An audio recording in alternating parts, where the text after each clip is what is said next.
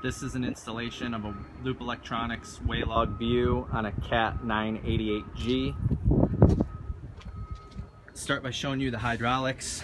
This is a pretty easy one because you can get into the hydraulics from about chest height, right to the left of the articulation point. These two hard pipes are your pressure for this lift cylinder, and we want the pressure side and the return pressure side.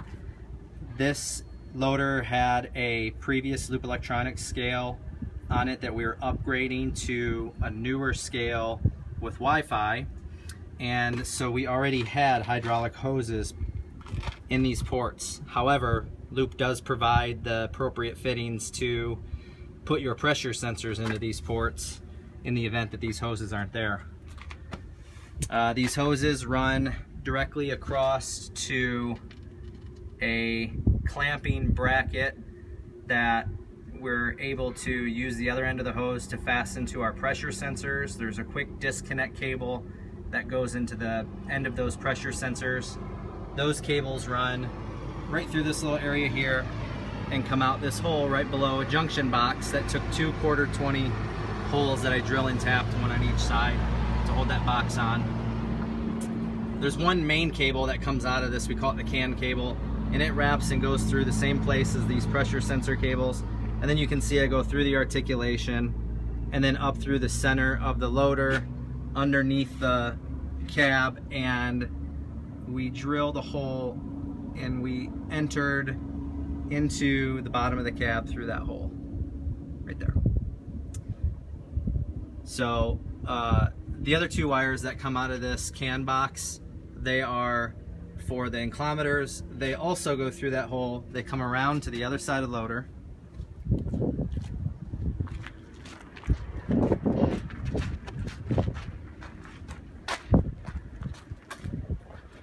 Come out a similar hole where they follow an existing cable run to each inclometer. One is for the chassis, that's this one here, uses industrial grade VHB tape, and the other is for the lift arm, which is behind that little bracket right there. Again, using industrial VHB tape. When you mount the one on the boom, you want to make sure that this pin right here on the bucket is equal distant off the ground as this pin right here.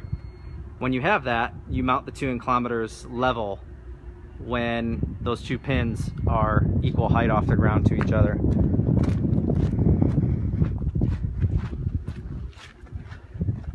We'll go up into the cab.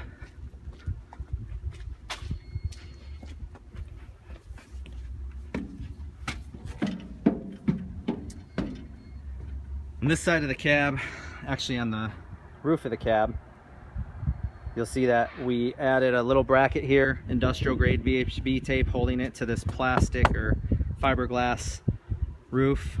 This is a magnetic GPS antenna, and then this other little antenna, same thing, VHB to small washer on there, and that will be the antenna for our Wi-Fi router.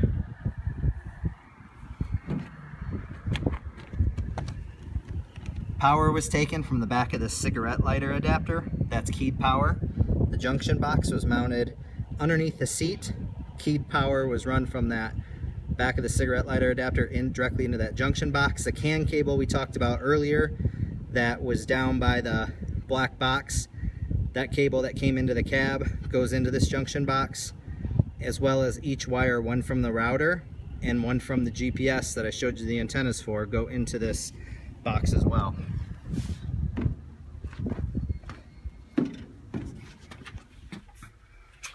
This is the Weighlog Vue. It's a touchscreen industrial screen monitor, and the little router back here, I have that sticker on there because I haven't calibrated anything yet, but that little router back there is what's going to allow us to connect into Wi-Fi.